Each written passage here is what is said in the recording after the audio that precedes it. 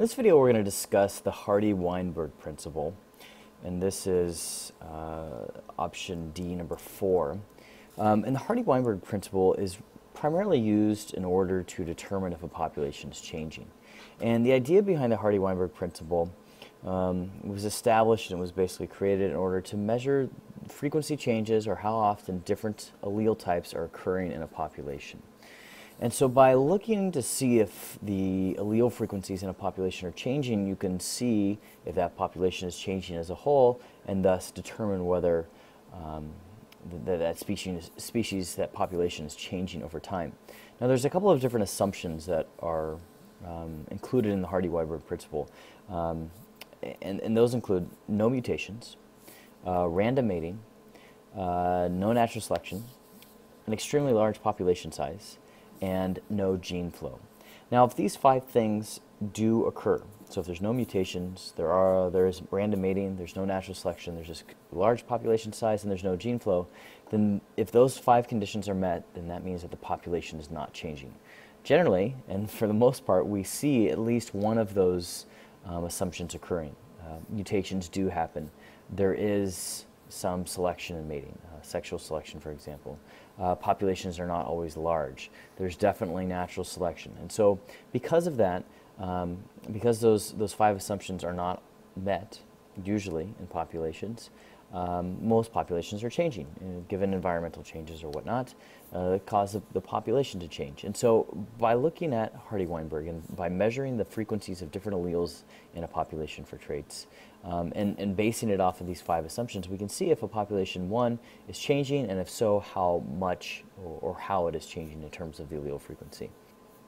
So to do this and to look at how this equation is derived, we want to look at the different combinations of alleles in a population.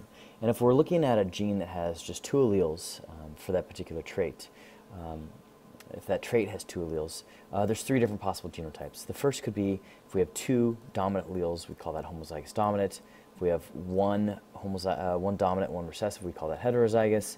And if we have 2 homozygous recessive, homozygous recessive is going to be if we have 2 recessive alleles. And so the frequencies of each allele can be represented by letters P and Q. And we're going to use these in order to calculate the frequencies. Now for both of these alleles, the total percent or the total frequency within the population is going to be equal to 1 or 100%. So we're going to be, both of those, both P and Q, both the alleles dominant and recessive are going to equal 1 or 100%. And so let's take a look at what that means then. If we have homozygous dominant plus the heterozygous form, whether it's this condition or this condition, as well as the homozygous recessive, all of those added up are going to equal to 1. So then if we have P plus Q, which is the allele frequencies for the dominant and the recessive, if that equals 1, then we can say, or we could also say that the dominant allele squared plus 2 times dominant allele times recessive allele plus the recessive allele squared, that is also going to be equal 1. And so with this, we can assume that P is the frequency of the dominant allele in the population, and Q is the frequency of the recessive allele in the population. And therefore, P squared is the percentage of homozygous dominant individuals.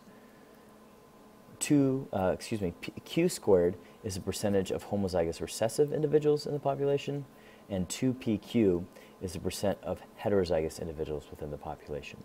And so we can use this information in order to calculate the allele frequencies for a population, and we can look at this over a number of generations to see if the allele frequencies are changing. And so let's do a practice problem, because you're going to need to be able to solve practice problems. We'll do a practice problem together.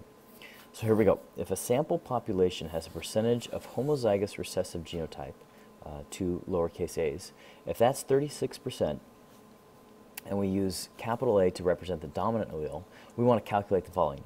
First, the frequency of the recessive allele, also the frequency of the dominant allele, and then the frequency of the genotypes homozygous dominant and heterozygous, and the frequency of phenotype for the dominant allele.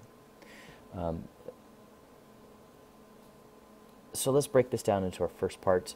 I've left the question here, and I've given you the equation again. P squared plus 2PQ plus q squared equals 1. So what I'd like you to do is to try to calculate the frequency of the A recessive allele and then the dominant allele. Go ahead and pause the video, take a few minutes, and in your note packet, write down this question problem or on a separate piece of paper, and then try to calculate both of these. Pause it, and then when you've got it, or you've given it a good shot, go ahead and play the video again, and we'll continue going through this. So hopefully you've had a chance to work both of these out. Let's go ahead and take a look at this first one, the frequency of the recessive allele. AA, or homozygous recessive, is going to be 36% of the population. That's given to us in the problem.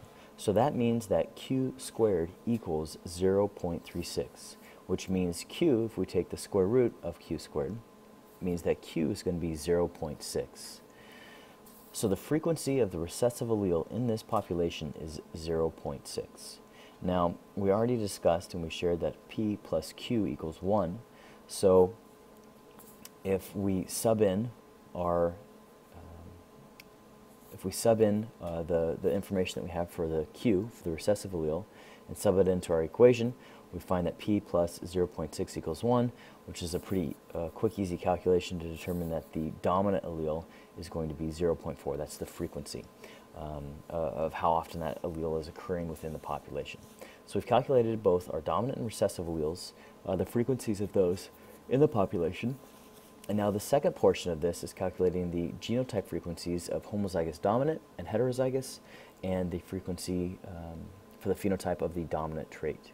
So I'm going to again ask you to pause the video and go ahead and work out these two portions and give it a good shot. See if you can get these given the information that we just calculated right here, 0.6 for the recessive allele and 0.4 for the dominant allele, and we'll come back in a minute and work through this last portion.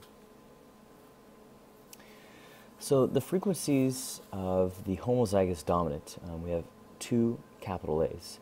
And so if we take the information that we calculated for the frequency of the dominant allele, and we multiply that by itself, because 2 A's, 0.4 equals A, so if we multiply that by itself, we get 0.16, or 16% for the homozygous dominant.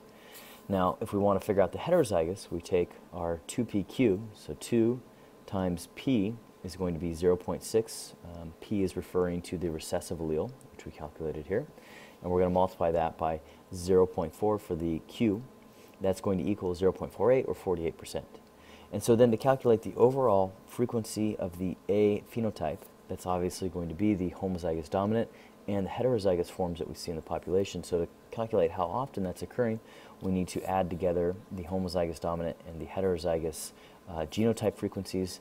And if we do so, we get an overall percent of 64. And so that's occurring, 64% of the population is showing that dominant trait, dominant allele of the trait.